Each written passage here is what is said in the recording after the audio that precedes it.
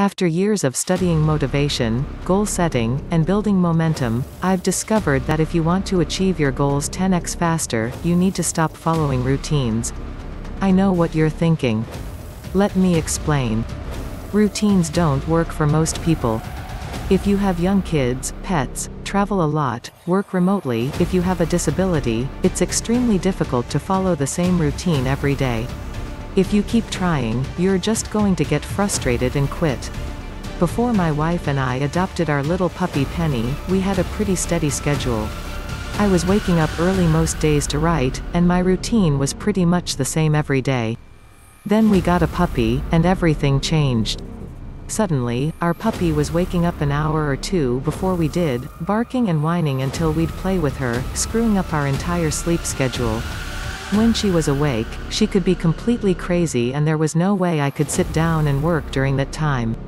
The rest of our schedule was flipped upside down. We needed to take Penny on walks, to the dog park, dog training class, we needed to bathe her and get her spayed and coordinate with animal daycares and feeding schedules and nap times, and there was no way I could follow a routine. So I stopped trying to follow a routine. And that's when I started achieving my goals way faster than ever before. Goals are for losers. Systems are for winners. This is an excerpt from an article by best-selling author Scott Adams. Goals work great for simple situations. But the world is rarely simple these days. You don't know what your career will look like in a year. You don't know what the economy will be doing, or which new technologies will hit the scene. Your personal life is just as unpredictable. The future is a big ball of complexity if you look out far enough. And that means your odds of picking the one best goal for you are slim, and the odds of achieving it are even slimmer, because everything is a moving target. So instead of goals, try systems that improve your odds of success, however you define success, over time. Choose projects that improve your personal value no matter how the project itself does. Find systems for diet and fitness that replace willpower with simple knowledge. Don't focus on setting goals, instead, create better systems that allow you to make small progress every day, no matter what your schedule might be. There's this story I tell that goes like this. I used to live on top of an enormous hill, and my goal was to ride my bike up the hill without stopping. It was hard. Very hard. It was so hard, I tried almost a dozen times without succeeding. I tried all sorts of strategies. I'd pedal fast at first to try and build momentum. Or I'd drink Gatorade and I pedaled for the sugar rush. Then I tried biking from left to right in a zigzag, trying to ease the incline. Nothing was working. Finally, I decided I'd try it again, but with two simple rules. I wasn't allowed to look up towards the top of the hill. I could only look down at my pedals. I began my ride. It was the slowest attempt I'd ever done. I wasn't looking up. I was actually worried I'd run into someone. I was only focusing on my pedals, slowly pushing one pedal at a time. I rode for what seemed like an eternity. And for the first time, I reached the top of the hill without stopping. I remember throwing my bike down and literally yelling with excitement. I've found that most of the time, goals don't work. Goals are fine, but they have some problems. As James Clear wrote in his fantastic book Atomic Habits, there are three main problems with goals. First, losers had the same goal as winners. It's not the goal that makes you succeed. Next, goals are inherently temporary. Finally, it usually sucks working towards a goal. It's time to stop following a routine. Stop trying altogether. Just create better systems. They're like goals on steroids. Create rules for each day where you can do a little more work. It doesn't matter if it's slow, slow's the point. You're building momentum, one step at a time, without any guilt or frustration. Ordinary people focus on the outcome. Extraordinary people focus on the process. In his autobiography, Bryan Cranston, Walter White of the renowned Breaking Bad, described the lesson he learned that helped him go from an average actor to an extraordinary one. Here's what he wrote. Early in my career, I was always hustling.